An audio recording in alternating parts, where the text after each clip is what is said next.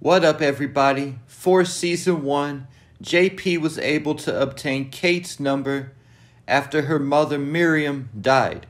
She didn't have much to say when JP called her. I'm sure she was a bit shocked, but she immediately hit the highway and was on her way to Chicago. But not to reunite with her long-lost son, or at least that wasn't her top priority. Kate's top priority was going to Miriam's old house to start busting down the walls looking for money. After D-Mac got shot, JP needed paperwork and sent Tommy to Miriam's to pick it up, where he bumped into Kate. Thinking a crackhead broke in, Tommy pulled out his gun, but it was just Kate. Kate told Tommy Miriam had thousands hidden in the walls and that it had something to do with her troubles. She also said that Miriam smoked 3 packs of cigarettes a day. It was at this point that Kate found out that she was a grandmother and wanted to go to the hospital to see her grandson. When we met Miriam Egan, she was already in the nursing home and had some issues. When Tommy went to visit her, she wouldn't speak. Then Tommy showed her a picture and told her he was her grandson. Tommy, Miriam said, "Tommy?" and smiled for a brief moment before going back to her same sad look and not saying anything else. Keep in mind that Tommy's whole life he had been told that his grandmother was dead. And it wasn't until he showed up in Chicago that he found out she was living.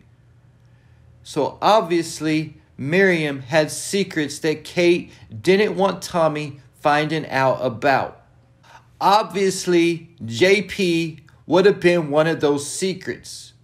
But Miriam obviously also had secrets of her own. What were her troubles that she had money hidden in the walls? And why were her nerves so bad that she smoked 3 packs of cigarettes a day? Like Tariq St. Patrick once said, everyone has secrets. And we could definitely see the money in the walls come into play at some point when Tommy is desperate and has to make a payment deadline. Coincidentally, JP and his father Herman didn't come back into the picture until Miriam was already in the nursing home. So JP was not able to discover any of Miriam's secrets. But I don't think it was no coincidence at all. I believe this was intentional by Herman, JP's father, because he has secrets of his own. When JP told Herman that he had contacted Kate, Herman had a worried look on his face and said, "What did she say?" Worried that Kate might have exposed one of his secrets to JP. JP was told that Kate abandoned JP at the hospital when he was 1 day old and never returned. But what if that is not true? What if Herman took JP from Kate and fled town or something like that? We know they went somewhere because they didn't come back into the picture until JP was an adult and Miriam was already in the nursing home. After Herman asked JP what Kate said, he then tried to discourage JP from calling Kate again by telling him that Kate is not going to have what he's looking for. Then there was the story of JP going to the park. Herman told Tommy that he stopped taking JP to the park because JP would be staring at all the other kids at the park with their mothers. But Herman told JP that he stopped taking him because of all the violence. I think it could be the real reason why Herman stopped taking JP to the park was because Kate might have started showing up to the same park with Tommy. Keep in mind of the picture that JP discovered of himself with Tommy running in the background. What was all that about?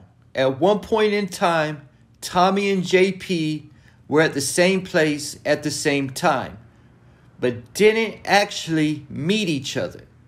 Maybe Kate and Herman were having an adult conversation. And whatever happened during this conversation caused Kate to leave Chicago for good and never return. Tommy said he was 4 years old when his mother told him that his grandmother died. Also, similar to how Kate told Tommy that his father was dead and that his grandma was dead, Herman told JP that Kate was dead. When Kate had JP, Herman was only 17 years old and said he wouldn't continue the cycle, but he was going to do right by this baby. Was that making sure that Kate, maybe even her family, was not a part of JP's life? Now fast forwarding to our current timeline. Episode 1, Tommy offered Kate a bag of Coke. And for once, Kate actually turned it down and said she was trying to stay off that stuff. Is there a chance that the real reason why Kate got hooked on Coke in the first place was the depression of being separated from her son? Because it seems like from the time she's hooked up with JP and D-Mac, she has been a completely different person.